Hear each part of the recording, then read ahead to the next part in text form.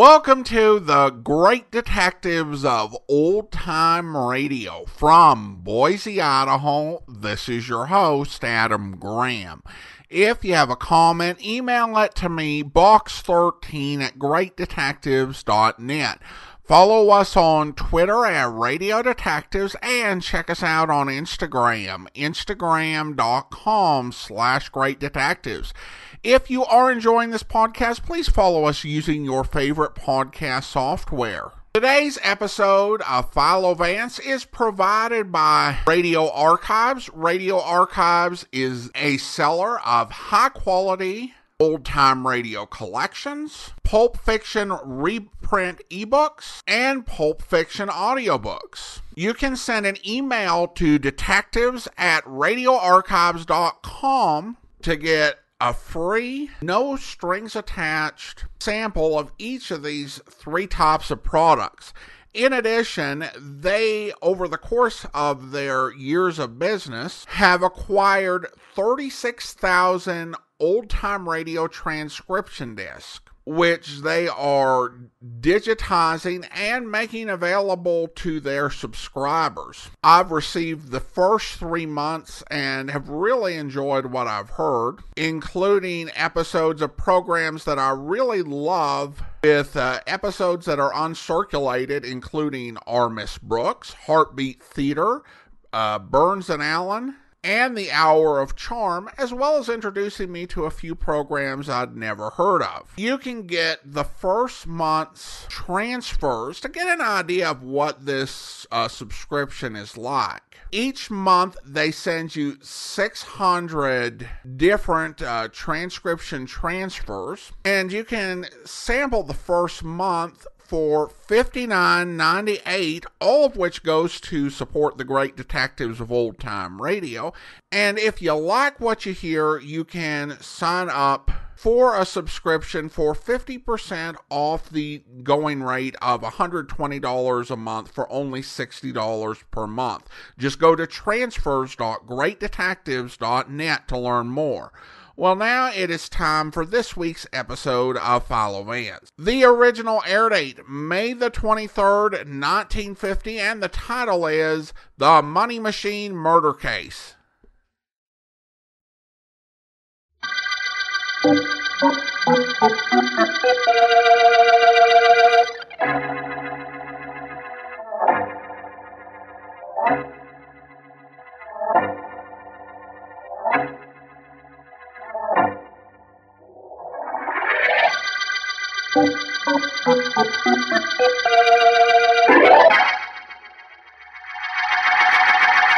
You see how simple it is, Mrs. Willoughby? Uh-huh. You make your own money, just exactly the way the government does. Now, you put this blank piece of paper in the machine. Uh-huh.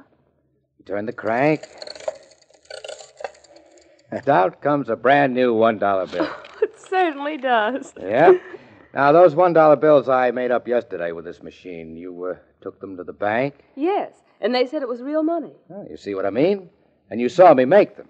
I made them right in front of your eyes with this machine. You sure did. Now, you give me $10,000 and it's yours. You can make as much money as you want, whenever you want. $10,000. That's right. Tell me, Mr. Crane, why are you so anxious to sell this machine? All you would have to do is turn the crank and out would come real bills. Lady, I've got a lot of machines. I want to sell them and quit.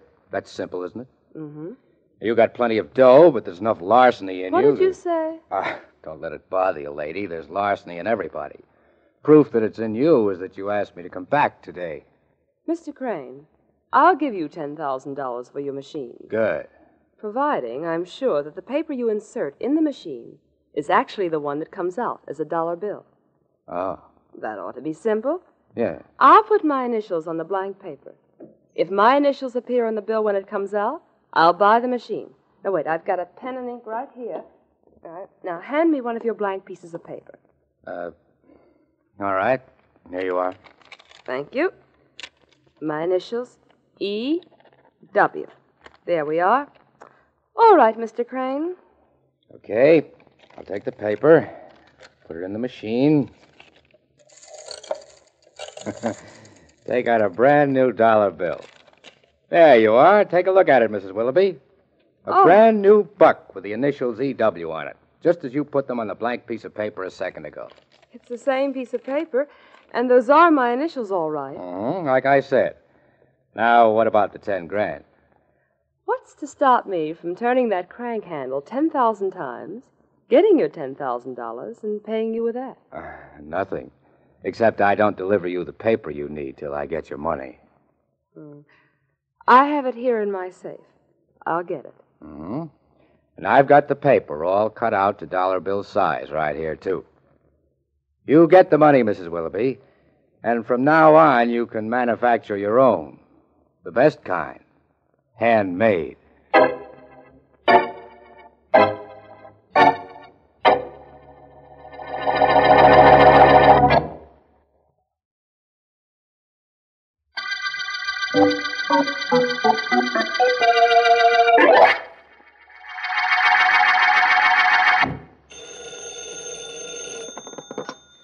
Markham speaking. Is this the district attorney? Yes, it is. Well, it better be. And you'd better do something about me. I'd like very much to. Don't be cute. I'm Emily Willoughby, and I've been swindled. I'm the district attorney, and I'm very sorry. Mrs. Willoughby, tell me exactly what happened, and I'll do what I can. Well, somebody sold me a money-making machine, and it doesn't work. And I paid $10,000 for it yesterday.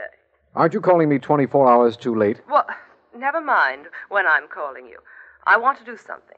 I want you to do something. I paid the man I know, $10,000. He demonstrated a machine and took blank paper and converted it into $5 bills. $1 bills. Oh. But how did you know what he did? It's a very old racket, Mrs. Willoughby, and it wouldn't work except that people such as yourself are looking for something for nothing. Well, really? Have you any idea who the man is? He said his name was Crane. Joe Crane. Do you know him? No, I don't. Well, do you know where you can get him so you can arrest him? No, but I'll have a man put on it right away. You shouldn't have had anything to do with Crane, Mrs. Willoughby. Look, don't talk to me like that. He's the criminal. I'm not. The only reason you aren't, Mrs. Willoughby, is because the machine didn't work.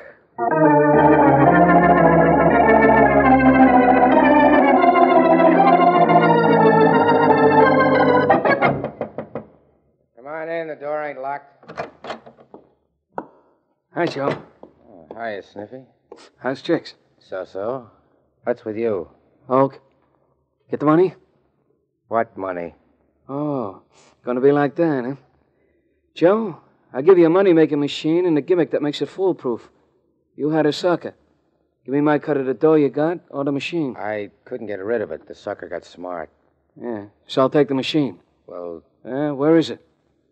I can get a front man, get rid of it easy. Come on, let's have it, and I'll blow. I don't have it here. Oh, so that's the way it is, huh? Come on, Crane, stop stalling. Give me that machine or I'll break you into dimes. Where is it? Where is it? Let go of me. Give me my machine. Give it or I'll choke it out. You double-crossing rat. Used a knife on me, did you? Jeannie, Oh, what's this? get out of here. So you killed Sniffy, huh, Joe? Now, look, don't scream. Don't do nothing. Just get out of here fast. He was choking me. I had to do it. You wouldn't want me dead, would you? You killed him, Joe. Yeah, I killed him. Now, get out of here before you get wild and start yelling so somebody will hear you and get the cops. Go on, beat it. I don't want you getting hysterical. Seems to me you're the one getting hysterical, Joe. No, I'm not. Now, take it easy. I won't blow. All I'm going to do is help you get rid of that knife you're holding. And this body.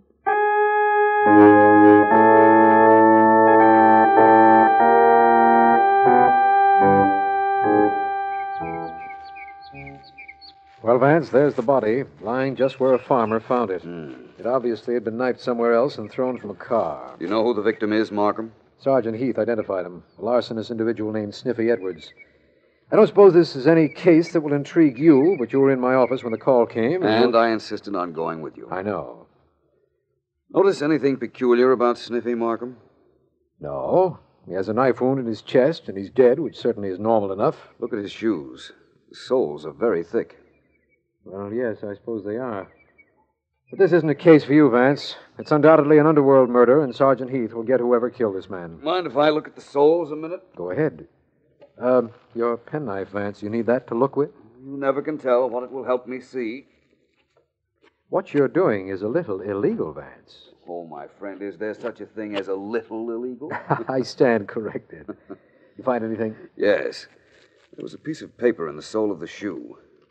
Take a look. It's a diagram of some kind of machine. Yeah. Arrow indicates where blank paper is inserted. Another arrow where money comes... Vance, I know what this is. It's the diagram for a money-making machine. Undoubtedly. I got a complaint this morning from a Mrs. Willoughby that she had been swindled by a Joe Crane who sold her a money-making machine. This couldn't be a coincidence. In all probability, it isn't. I had a man trace Joe Crane. He called in his address just before we left. I think perhaps we ought to see Crane. What about it? I'm with you. Let's go call on Joe Crane and see if this plan for a money-making machine was the instigation of his plan to murder Sniffy Edwards.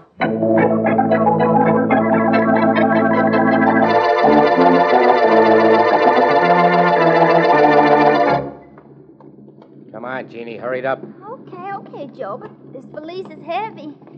It's the last one, though. We're all packed and ready to move. You got plenty of gas in the car? Yeah, it's loaded up to the top. I got a 15-gallon can in the back, so we don't have to stop for at least 500 miles. Oh, good. Here, I'll put that bag in the back here. Close the back up. Now, come on. Let's get in and get going. You think it's smart to blow town right after you knocked off Sniffy? You think it's smarter to wait around here to get picked up? Oh, maybe. Nobody's got anything on you. Yeah, nobody's gonna have either. That's the reason we're blowing. Wait a minute. Let me get in first. Okay. Hop in. Close the door and we'll get going. That's okay with me. I don't even care where we're going, as long as I'm with you. Yeah, we're off. We won't speed. We won't do nothing to attract attention. In a little while, we're in the clear with 10 grand of Mrs. Willoughby's dough. And nobody to finger me for Sniffy's killing. Sounds swell to me, Joe.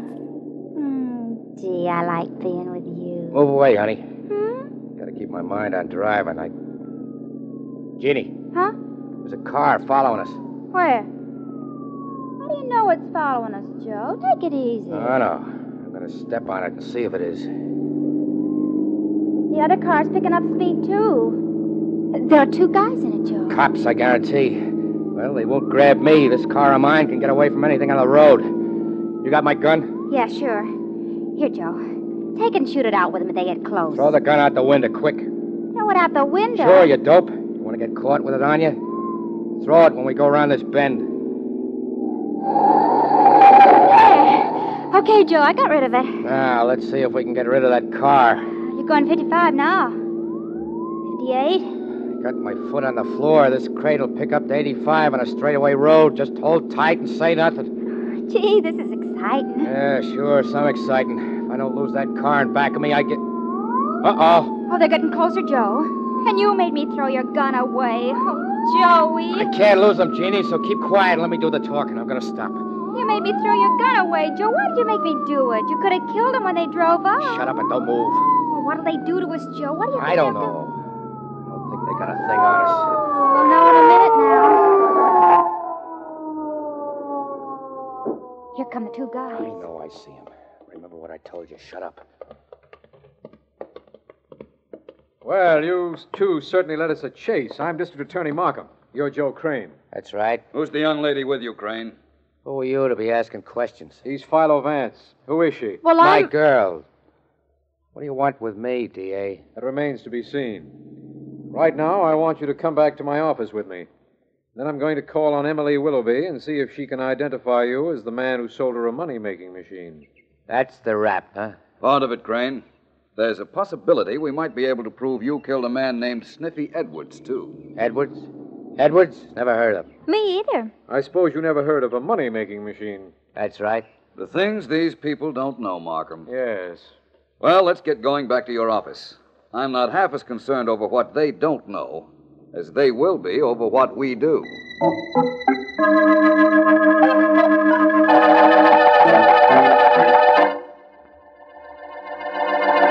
Yes, that's him. That's definitely the man who sold me the money-making machine. That dame's off her beam. I never saw her before. Well, You're positive, Mrs. Willoughby? Yes, of course I am. Well, you have him right here? You have the machine your men picked up at my house right here? Well, Markham? We'll take care of him. Markham. Yes, Vance. Suppose you take Mrs. Willoughby into the next office and get her to sign a complaint against Crane. I want to talk to him. Certainly. Mrs. Willoughby?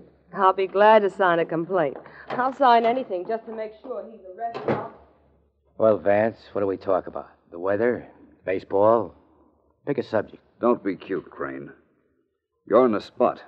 Mrs. Willoughby's identification is all Markham needs to send you away. Oh, really? So she identified me. So what? So I sold her a machine. So what? It's a legitimate business transaction. There's nothing wrong with that machine. Except that it doesn't make money as you claim. Although even if it did, that, of course, would be illegal. That would be the government's worry, not the district attorney's or yours. That's partially true, but the fact remains that the machine doesn't work. No? No. Look, here's some of the paper that came with it. This hunk here. Just the size of a dollar bill. Put your initials on it. Put anything you want on it. What for? I'll show you it does work. Go ahead, write something on the paper. Well, What's the matter? Can't you write? I think I will test you, Crane. I'll take my fountain pen and draw a little design on this paper. There. Okay. I take the paper, put it in the machine, turn the handle, and look what comes out. A brand new $1 bill. Where's the design I put on the blank paper? On the bill. Here it is. Take a look. And that dough is good dough. You can take it to any bank. I'm quite certain it is really money. And that is the design I put on the blank paper. Look, I don't sell the money, just the machine. I'm not responsible for what people use it for. I ain't in competition with the government. Now, I think it'd be an idea if you talked to the district attorney and saw to it that the three of us get out of here. The three of you? Sure, Jeannie and me and this machine, which has you stopped so good you haven't the slightest idea how it works.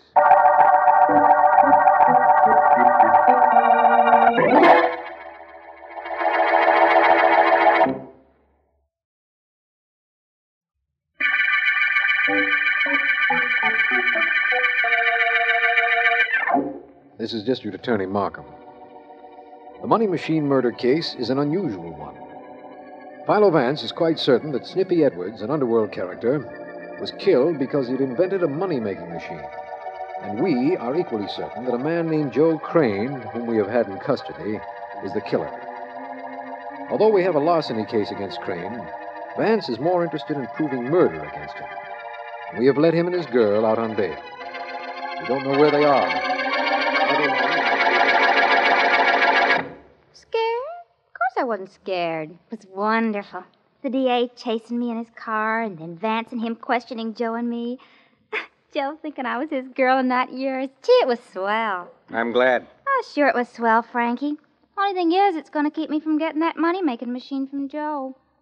He doesn't know what I'm playing along with him for. Sometimes I ain't sure either. Huh? You'd double-cross anybody in a minute if there was some excitement in it, Jeannie. You're double-crossing Joe Crane. You'd do it to me, too, if you got a chance. To you, Frankie? Oh, never. Never, she says. You have a lot on me, Jeannie, and I'm not sure whether I like that or not. Well, look, Frankie, I got to get over to see Joe. We got to stay in town because the cops told us to. I better see him so I can make plans to get that machine away from him. Sit down, Jeannie. But I got to... Sit down. Why? What for? What's going on? As I said, you know too much about me. So I have a little present for you. This. Hey, now, wait a minute, Frankie. What's a gun for? You aren't going to kill me. I didn't do anything, Frankie. I Who wouldn't... said anything about killing you? I said I have a present for you. This gun. Here, take it. You're going to need it if you keep trying to outsmart a guy like Joe Crane.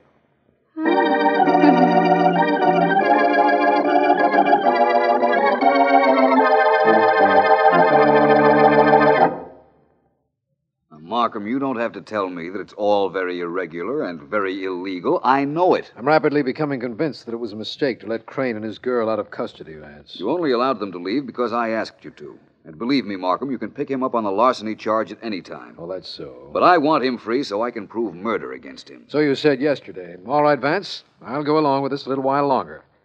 By the way, how does that money-making machine work? I think I have an idea. The design you put on a blank piece of paper actually came out on the dollar bill. It was on it when Crane gave me the bill, and it was a good bill, Markham. Perhaps there was a camera in the machine. It took a picture of the design, then stamped it on the bill.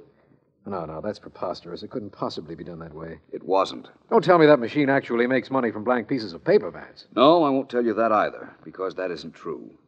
But, Markham, talking to you just now has given me an idea. Yes? What details of the death of Sniffy Edwards have you released? None. Except that we found his body. That's all anybody knows. Good. Now, Markham, if I'm right about how that machine works, I think I can promise to bring Joe Crane into your office again, only this time with a very solid murder charge against him.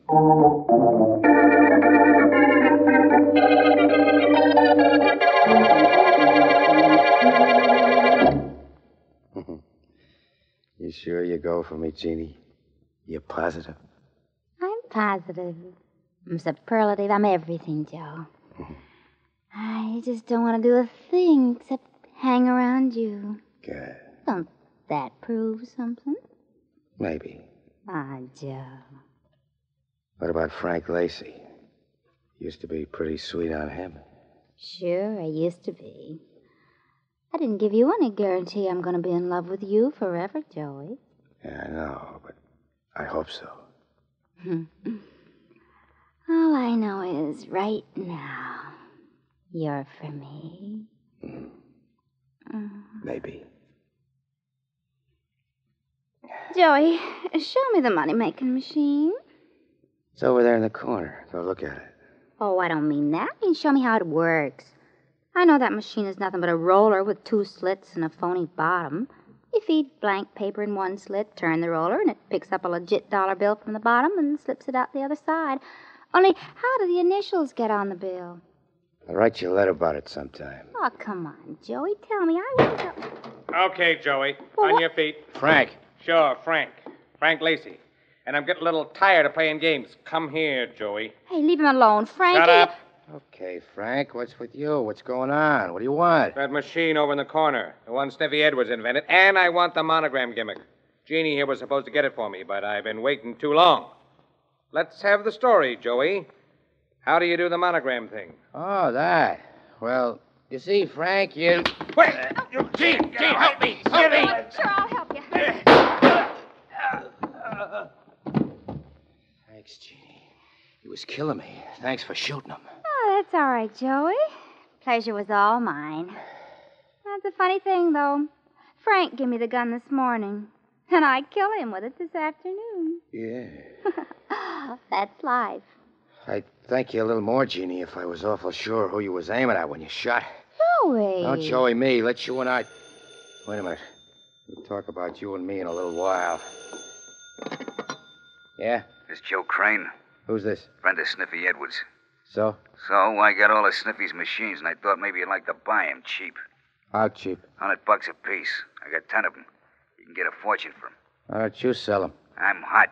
Gotta leave the country.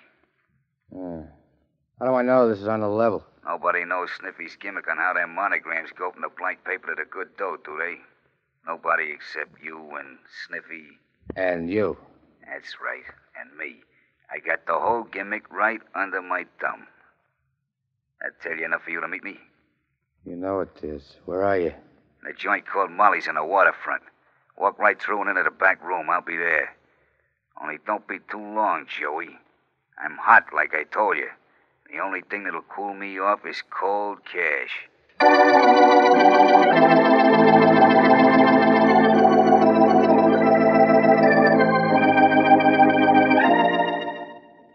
Vance, you look like a professional panhandler if I ever saw one. Where did you get such ugly-looking clothes? Bought them, Markham. These overalls, this jacket, this cap, and these shoes cost me $7. Think I got cheated? Well, I don't know now. You've been doing some cheating yourself, I think. Cheating the barber, that is. When did you shave last? Yesterday morning. Pretty bad, eh? Not for what you're trying to do. If you can get what you think you can on Joe Crane, what's the difference how you look? That's exactly the... Uh-oh. Who is it? Crane, Joe Crane. That's your cue, Markham. Go out the back door there and don't come in till I call you. Right. Good luck, Vance. Thanks. What's going on in there? I'm coming. Come on in, Crane. Where are the machines? You don't think I keep them here, do you? I ain't sure you keep them anywhere. Then what are you doing here? Look, Bud, you know how Sniffy's monogram gimmick worked. You knew he let me have one of his machines to peddle. What else do you know? That you knocked him off?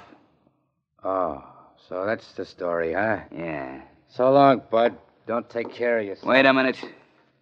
Well? I'm still hot, and I still need dough, like I said, to get away so I can cool off. And I still got those machines, 10 of them. I'll give you $100 for them. Take it or leave it. I'll take it. Now you give me $1,000 extra for keeping my mouth shut about you shooting Sniffy. Shooting Sniffy? You don't know too much, do you? Sniffy was knifed, dope. Go ahead, talk all you want to. You get the 100 for the machines, and you get moving out of town. I don't think I will. I think you will be doing the moving, Crane, right into jail. Hey, you're no bum. What goes with that talk? Who are you? We've met, Crane. I'm Philo Vance, and you've told me all I wanted to know about you.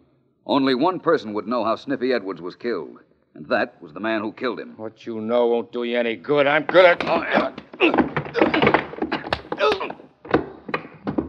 All right, Markham, you can come in now. I heard you two fighting, but I didn't want to spoil your fun, Vance. I'm glad you didn't. Well, there's your larcenist, Markham. Yes. Only now he's your murderer, too. You will have no trouble getting a conviction. And after we take him downtown, I'll tell you the details of the traveling monogram, which was the initial step in making Joe Crane show his hand.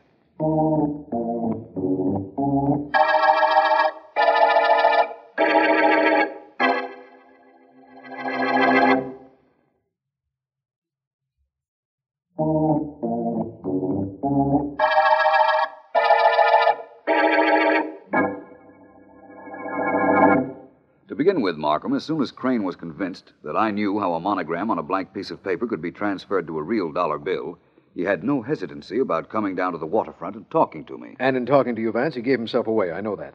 And I know we found Frank Lacey's body in the Crane's apartment, so we actually have him for 2 murders. But I don't understand how the device worked. I'll show you. Here's the machine Crane used, and some of the paper that comes with it. Yes? Write something on the paper. Here's my pen. All right. I'll put down my initials. F, X, M. There we are. Very well. I take the paper Yes. and slip it into the machine. But before I do, I cover what you wrote with my thumb so the ink gets on my thumb. The ink gets out. Then I turn the handle of the machine, and out comes a new dollar bill. I take it out of the machine, and as I do, I press my thumb, still with the wet ink on it, on the bill, and your initials are transferred to it. Oh, brother, no, it can't be that simple. Oh, but it was. I see the dollar bill with my initials on it, but I'd never have known how they got there. Oh, really? I would have sworn that dollar bill actually was the blank piece of paper I saw you put in the machine. Well, Markham, the secret of the device was in its simplicity. It certainly was. Well, we don't have to worry about it now, nor about Sniffy Edwards' murder, nor about any of the people concerned with it. That's right. Let's cart this machine down to the river and throw it overboard. That will be the end of it. The end of it, and thanks to you, the end of the money machine murder case.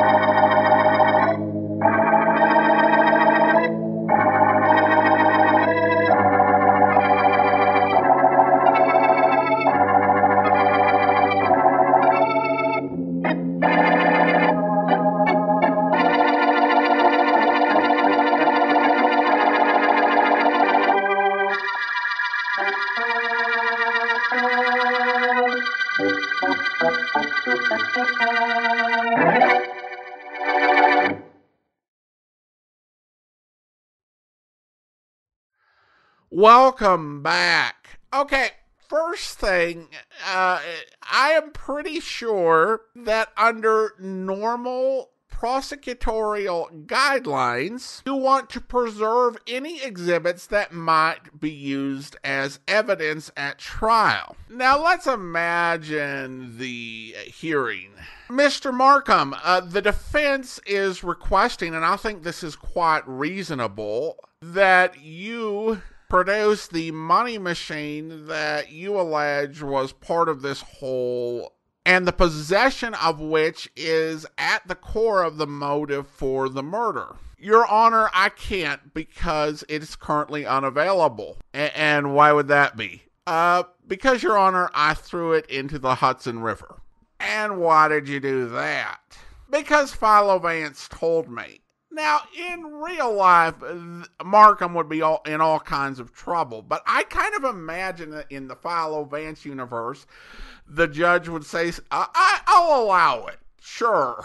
And why did Vance want to throw this thing in the river? I mean, it's not like it was some terrible secret that could destroy mankind. No, I don't know. It is the Philo Vance universe. And I suppose someone could get a hold of it, and there are so many people who are gullible enough to fall for it that Vance is just not taking the risk. I mean, I imagine in the Philo Vance universe, people will fall for almost anything. And of course, you have to wonder once again what Markham thinks his job is, because at the end of the episode, Vance says, we're not going to have to worry about anybody involved in this case, and we're just totally, completely through with it. And Markham agreed, yes, we're totally done, when in reality, Vance would have to testify in court, and Markham is going to have to be worried about all of these people, many of whom are either defendants or potential witnesses, and in prosecuting them. But on the other hand, Markham continues to fulfill police officer responsibilities like high-speed chases. It makes you wonder how the public forums go for district attorney elections. Now, Mr. Markham, you can ask a question of your opponent. Yes, I'd like to ask you, do you have any experience as a stunt driver? No, I don't see how that's relevant to being district attorney. Oh, you don't? And let me ask, do you have a fast car? I just drive a normal sedan. I see. You are not prepared to be district attorney. Are you ready to hunt down criminals and bring them back alive yourself? Are you ready to obsessively investigate every crime? Guessing horribly all the time, and then finally, once somebody else solves the case, apprehending the criminal. That's not really the job of district attorney. I mean, we just prosecute the cases once they're arrested. Oh, no. Once they're arrested, we're just done. We're done. I never have to think about these people once they're arrested. That's, I don't know actually whose job that is, but it's not mine. At the same time, I have to say of the woman who was the victim of the scam, how bad do you have to be handling life to be chewed out by Markham for being very foolish? Listener comments and feedback now. And we start with YouTube. And we have a comment from Candace. Candace writes, "Thank you so much for sharing this with us to enjoy. I love Philo Vance. I can listen to these for hours on end, much better than the stuff that's on TV nowadays." And I would actually agree with that with about 99% of television these days. And then Lucy writes, "Thank you. I stay in these programs as much as I love A Christmas Carol. A lot." Well, thank you so much, Lucy, and I appreciate your listening and your encouragement. And then we have a review over in the Apple Podcast Store in Australia. And this comes from Cardinal Chudner. I've listened to this for years now. It's followed me from phone to phone. The before and after commentary may not be for some, but I find it adds to the experience. I love the radio adverts when they're left in. Gives you a real feeling of hearing it at the time of broadcast, while the post-show commentary feels like a conversation with like-minded listeners. Keep up the good work, Adam. You are the reason I know Boise, Idaho exists. Well, thank you so much, and I never dreamed growing up that I would be an international goodwill ambassador for Boise, Idaho, but here we are. Thank you again so much. Appreciate your comment over there in the Australian Apple Store. Now it's time to thank our Patreon supporter of the day. Thank you to Carrie, Patreon supporter since November 2018, currently supporting the program at the Detective Sergeant level of $7.14 or more per month. Thank you so much for your support, Carrie. And that will actually do it for today. If you are enjoying the podcast, please follow us using your favorite podcast software. And if you're listening to the podcast on YouTube, be sure to like the video, subscribe to the channel, and mark the notification bell. All those great things that help the channel to grow. We'll be back next Thursday with another episode of Philo Vance, but join us back here tomorrow for the conclusion of the Bennett matter, where the building was destroyed by fire. I worked with arson experts from my own organization and with the police here to determine the cause of the fire. Go on, please. At the scene of the fire, our expert, William Underwood, located certain items which we recognized as part of the paraphernalia generally used by professional arsonists. Will you please state what those items were? A scrap of celluloid and a paraffin wick. Anything else? Samples of the ashes, which were later analyzed and proved to be celluloid ashes. I wish to remind the ladies and gentlemen of the jury that the public fire adjuster, the gentleman from the Skyline Laboratories, and the two gentlemen from the Fire Inspection Department have previously testified as to the identity and uses of these items. Will you continue, Mr. Dollar? Well, these particular items suggested that the fire was of an incendiary origin. The next problem was to establish the exact method used in starting the fire. Were you able to determine that method? Yes, sir. In order to refresh the minds of the jury, would you mind describing what was established? A heavy woolen wick. This one, Mr. Dollar? That one, or one like it. Exhibit C. Please continue. This wick had been soaked in paraffin and then stuffed into a paper sack that was filled with celluloid. It's a simple method. The wick is lit and takes anywhere from 3 to 10 minutes to burn down to the celluloid. Now, once that happens, the celluloid flares up and fires anything combustible in the vicinity. And that is the method you determined caused the fire in the Bennett building? Yes. I hope you'll be with us then. In the meantime, do send your comments to box13@greatdetectives.net. Follow us on Twitter at Radio Detectives and check us out on Instagram. Instagram.com/greatdetectives. From Boise, Idaho, this is your host, Adam Graham, signing off.